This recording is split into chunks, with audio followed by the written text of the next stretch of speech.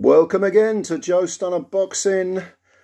Okay, we've got Chris Billam-Smith, who is challenging Lawrence Okolie for the WBO Cruiserweight title. That's coming up this Saturday, and it clashes with the Maurizio Lara Leigh Wood rematch. I'll be going for that particular fight, but I can't deny that this isn't an interesting fight too. But there is always a caveat with Lawrence Okolie, because as was shown in his last fight with David Light, even though in his career he's sometimes flattered to deceive, you know, I'm thinking of the fights with Dylan Prasovic and Krzysztof Glowacki, where he scored exciting KOs. Nevertheless, overall, his career, I mean, this guy could bore an arsehole into a wooden horse. He is so crushingly dull, and yet, as the WBO champ, he's 30 years of age now, so he's absolutely in his prime. He's 6'5", 82.5-inch reach, and yet he's just dull to watch. You'd think he would dominate other cruiserweights. And his last fight with David Light, I mean, Jesus Christ, you know, you were losing the will to live watching that rubbish. And that was his big coming out party as, you know, Boxer's new signing, because Boxer have signed him and Joshua Buatsi, in both former Matchroom fighters. Suddenly they're, you know, proclaiming them to be the face of Sky Boxing, and yet both Buatsi and Okolie gave appallingly dull performances, very flat, uninspired, drab performances. So, is this going to be any more entertaining? Because boxing is, after all, entertainment. This one against Chris Billam-Smith. Now, Billam-Smith himself is not a small cruiserweight. He's 6'3", excuse me. Yeah, 6'3", 32 years old. I was quite surprised when I looked that up, and yeah, he's 32. He's older than I thought. So Billam-Smith has 17 wins and 1 defeat. The defeat was to Richard Riakporhe.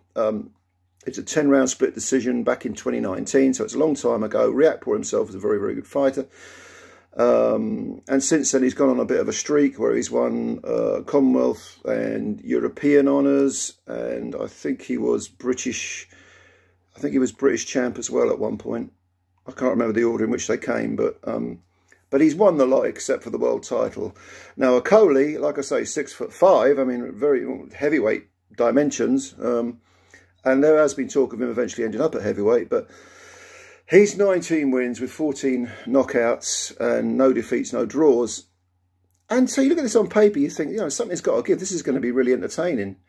But the Hackney man, which is Okolie, again, you know, he's just flattered to deceive, and he's got to give a good performance. If he goes in there and smashes up Billam-Smith, who is a viable contender, a really, you know, good fighter in his own right, then he will have made the statement that he needs. Because if this is another drab performance, then I don't know what, I mean, Sky must be, they'll be regretting forking out that money, allowing Ben Shalom and Boxer to sign this guy, because he'll be part of the Who Needs Him club. Not just because he's very difficult to beat, and he is very difficult to beat, but also because, you know, no one's going to tune in, you know.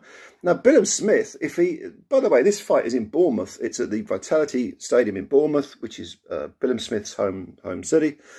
If he wins, people are probably going to heave a sigh of relief and say, you know, thank goodness, you know. Even if it's a boring fight and he wins, people will cut Billam-Smith some slack, because they'll say, well, you know, Okolie's never in good fights, you know, and now, but they would expect Billam-Smith to do something with the belt afterwards. But Okolie, you know, I think there's a lot resting on this defence of his title. He won the title from Krzysztof Glowacki. That was in 2021. Stopped him in 6 rounds. Then there was the Dylan Prasovic 3-round KO. Then he had a couple of 12-rounders. Two 12-rounders. Who was the other guy? Mikhail or someone? Cieslak, something like that. The guy's name was.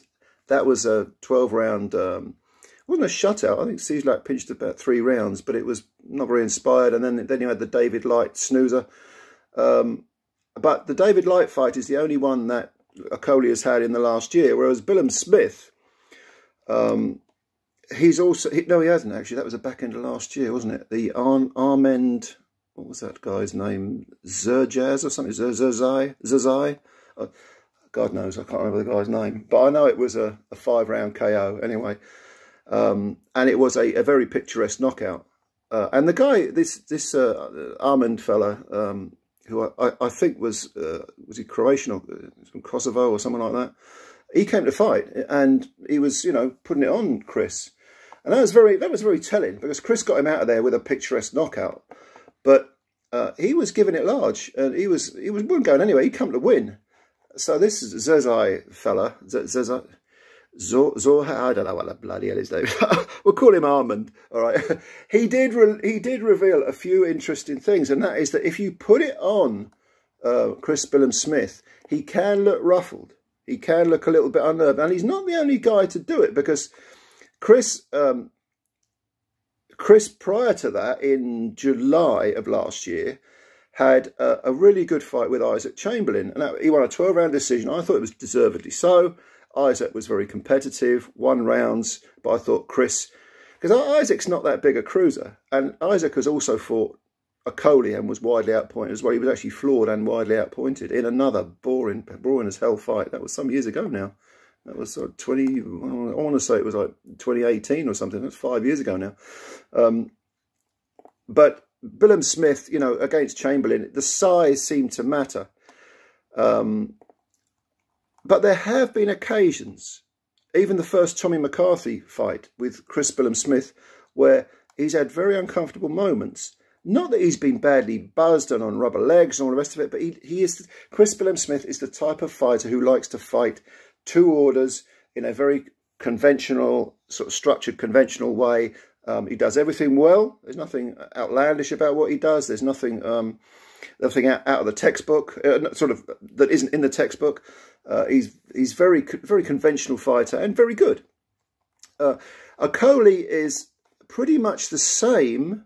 Well, when he decides to fight and not grab and hold and mess around and maul and wrestle and all that business. But he can, as I just said, he can do all this. Not so much dark arts as boring arts, but he can get involved in the wrestling matches and, you know, use his size to sort of bore his way through rounds, but nevertheless win them. Whereas Billam-Smith doesn't seem to like doing that. He seems to much prefer to keep things to order. And I just wonder if size in this fight will matter, because I don't see this as, I'll be pleasantly surprised, put it that way, if this is an entertaining fight. I think it will have little pockets of activity like a lot of Okolie's fights. I think Okolie will be perturbed by Billam-Smith's own size and will choose to box very, very conservatively, as he always does. I mean, against David Light, he was in against a much smaller man, but there was still a lot of messing around and no real structure to what was being done. It was all a case of punch, grab, hold, lean on the guy, punch again, score a few points. There's the round for me. Against Billam-Smith, I think this could sort of degenerate very quickly into a bit of a maul. But I think the one who's going to have probably more trouble with the opponent's size, long term, I'm talking over the entire 12 rounds, is probably going to be Billam-Smith. Because I think as Billam-Smith becomes frustrated, I think Okolie might suddenly come out of his shell a bit and might start to string together a few, dare I say, a few decent combinations and actually soften up Chris. Again, this is in Bournemouth, so Chris is going to have the crowd cheering him on. I don't think he'll be overawed. I think he'll be inspired rather than intimidated by the reception. But the going is going to get tough. And for that reason, I mean, you talk about who controls the range, who's got the better footwork. I think it's going to be messy. I think it probably, I don't know, it'll be 50-50. Who controls the range? I don't know. Who's going to have the better footwork? I would say Chris probably would, when he can stay away from those octopus arms of Okolie. But generally speaking, I think Okolie is going to use that reach and height to jab his way in and then do his little mauling routine. I mean, they're both orthodox fighters, aren't they? So, yeah, I'm struggling to see this as being an entertaining fight. I hope I'm wrong. Don't get me wrong, I want to be wrong, but No, I think that in the last third of this fight, Lawrence Okolie will probably start to come out of himself a little bit, and Chris will start to tire. And when Chris tires, it's not that he comes apart at the seams. He just tends to tends to get taken off his game plan. Now, the other thing is that Shane McGuigan has trained them both. Until recently, he trained Lawrence as well as Chris. And Chris and Lawrence are actually, I think, quite good friends. He's still with Chris. Lawrence is now trained by, was it Sugar Hill? Yeah, Sugar Hill, isn't it? So, and this is only his second fight with Sugar Hill. You would think that would work to Chris's advantage.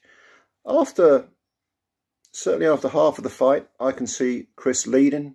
Maybe after 8 rounds, after 2/3 of the fight, I can see Chris ahead. But I think Lawrence will probably come on strong in the final 4 rounds, the final third of the fight, and pinch a possibly controversial decision. I think Lawrence Okolie wins this fight close. It might be unanimously close. It could be a split or a majority. But I think Lawrence will hold on to his WBO cruiserweight title via arguable decision. Let's put it that way. And last week with Loma and Devin Haney, we had controversy, which I thought was blown a bit out of proportion. I did think Loma won that fight, but I didn't think it was a flat-out robbery that some people are claiming. I didn't agree with that at all. But this one, I think this is going to be contentious. And I think Okolie will outpoint Chris Billam-Smith around the sort of 115, 113, maybe 116, 112. That might be pushing it a bit. Will either guy score a knockdown? I'm going to stick my neck out and say I don't think so. I don't think so. I think the person who will be hurt more in the fight will be Billam-Smith, because I think Okolie, when he lets his heavy hands go, he is effective. He can be very effective. And I think Billam-Smith is going to struggle badly with the bigger man. Okolie, you know, he won't struggle with Billam-Smith. He'll choose to fight very, very conservatively. There's a difference. He'll hide behind a few jabs, be very sort of reticent to get stuck in. But I think gradually, and certainly over the last third of the fight, he will begin to put it on Chris and pinch the decision. But Chris, in terms of, you know, an opponent who's 2 inches taller than he is, because he's 6'3", and has a even longer reach than him, I think he's going to struggle with Okolie's size. Even if Okolie's not doing much, trying to open him up with the jab and fire the combinations, I think it's going to be very difficult for him. But I think he can be ahead after the halfway mark. I just think in the second half of the fight, maybe the last third, Lawrence Okolie takes over and wins a decision. So what do you think? You leave your comments below. I want to hear them. I hope I'm wrong, that this is an exciting fight and not the rather drab affair that I'm sort of dreading. But you never know, do you? Yeah, leave your comments below. Subscribe to the channel if you knew. If you could help us out by subscribing, that would be a big help. And of course, hit the like button. That helps us out as well. Looking forward to reading your comments as always. And yeah, bye for now.